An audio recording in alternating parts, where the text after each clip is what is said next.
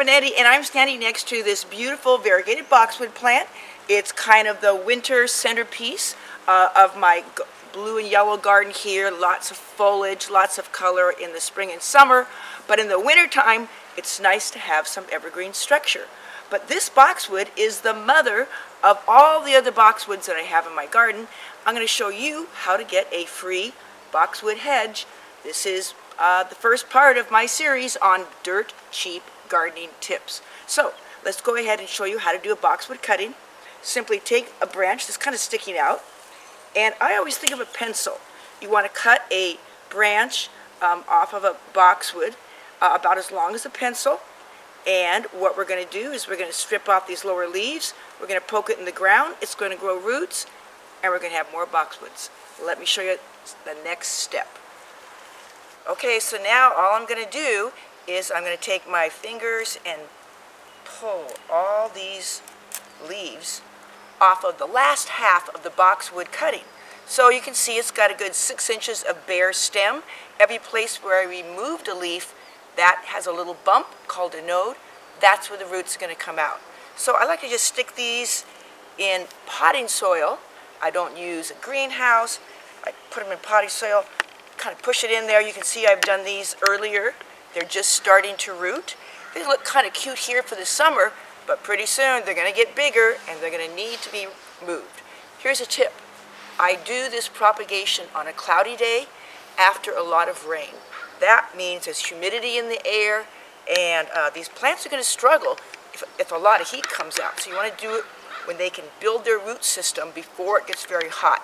Probably the end of May, first part of June in the Pacific Northwest. Okay, you ready for the next step?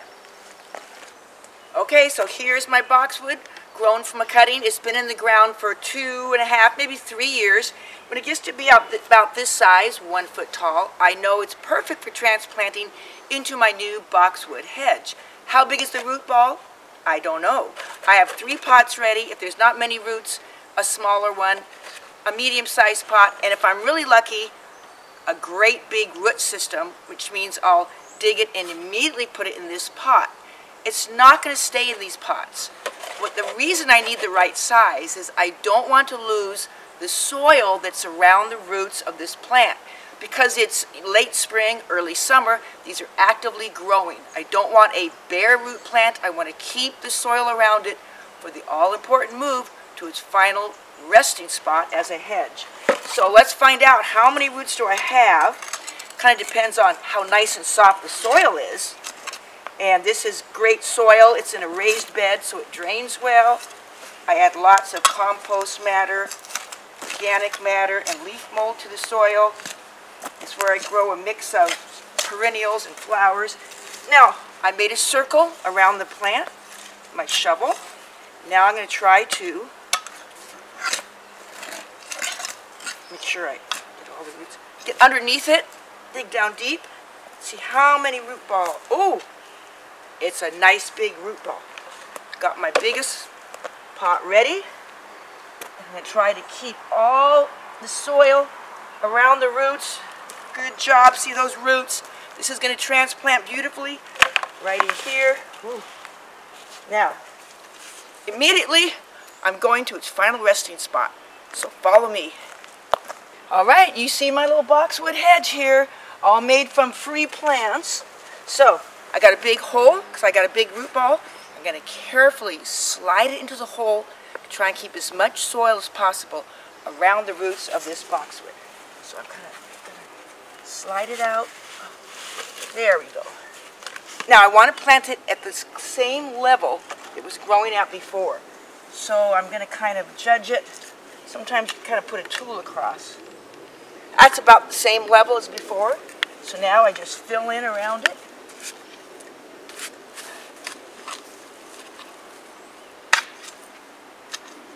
It's the final boxwood in the end of my boxwood hedge here. And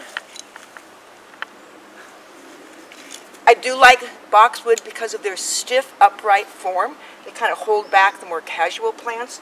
And this guy's a little bit taller than everybody else. I'm going to go ahead and snip off the top, and I could use this for growing more boxwood. So now you see my dirt cheap way to have a free boxwood hedge using one mother boxwood that keeps providing you with cuttings over and over. This has been Marianne Binetti with easy answers for great gardens.